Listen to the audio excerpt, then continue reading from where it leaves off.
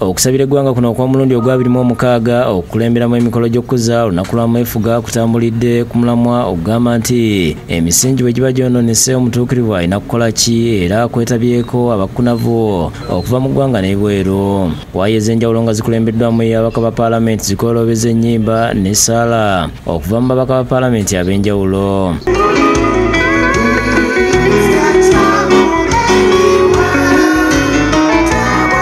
Omulamuzi wa kkooti ensukulu Mike Kibita awadde obujulizi bw'olunaku ng'akkaatiriza obukulu bw'okukkiriza Katonda awatali kubuusabuusa. Sometimes with our Lord, with God, we are like that. One day we see him, we are very sure. We know him, we have seen him. The next day, a lot of doubts because the clouds are overhung. But if we are careful enough and listen, there will be a telltale sound, familiar one, where he's saying, I'm still here. Omutume Isigenba owa Mount of Deborah International kuva Nigeria yabadde omwogezi omukulu ng'essira litadde nnyo ku buvumu bwa Uganda okulwanyisa ekibi eky'obufumbo obw'ebikokojjo.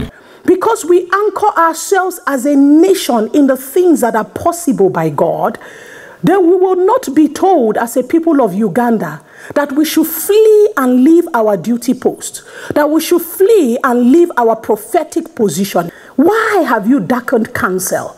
Why is it because the nations have risen up against you? Because they have said, how dare you pass these laws and policies? He says, because of the attacks, now you have darkened counsel. You have said, has God forgotten us?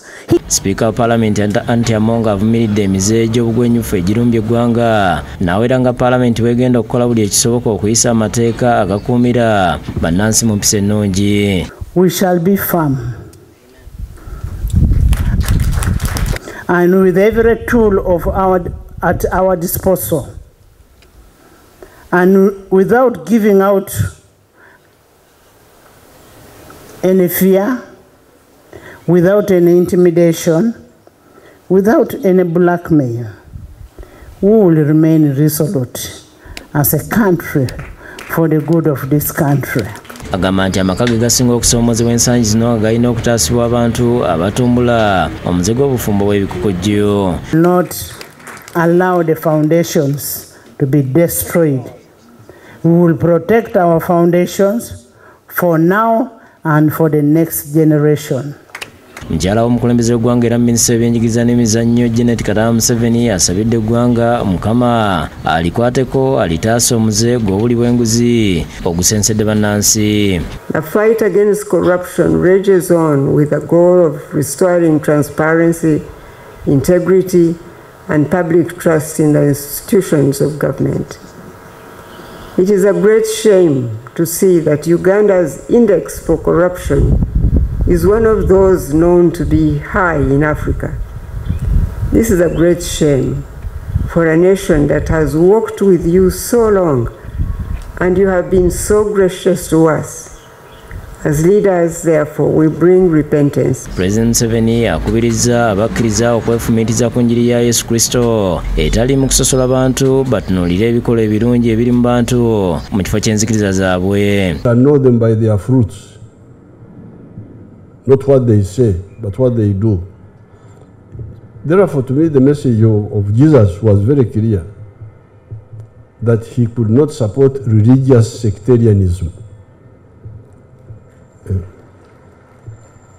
So therefore, those who were pushing divisions among our people because of religious sectarianism were not acting on behalf of God, they were acting on behalf of Satan.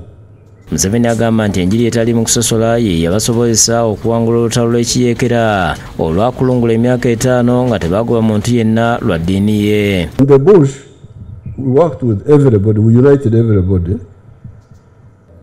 So therefore, I congratulate you and I want you to really push the spirit of the prayer breakfast, which is the spirit of Ruwero.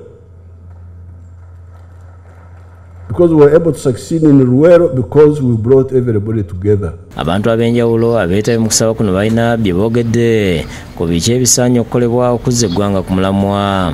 N'olwekyo tulina okulaba nti Mukama atusigalamu, abaana tubalaga Mukama n'amaanyi ge, basigale mu ddiini kubanga ebalungamya, kubanga obwakabaka bulabika buli kumpi kujja tuleme kusangibwa nga tetuteredde. Okusaba Katonda for wisdom, okusaba Katonda abeere naffe. Saba tudde ku misingi gyaffe olwo nno revival ffe tugenda ogitwala e Bulaaya abadde batuwa obuyambi tujamaliza ffe tubawadde obuyambi kisoboka. Fred Kajubi, Nairobi na Nantale byakusakidde gweno ku Bukedde TV.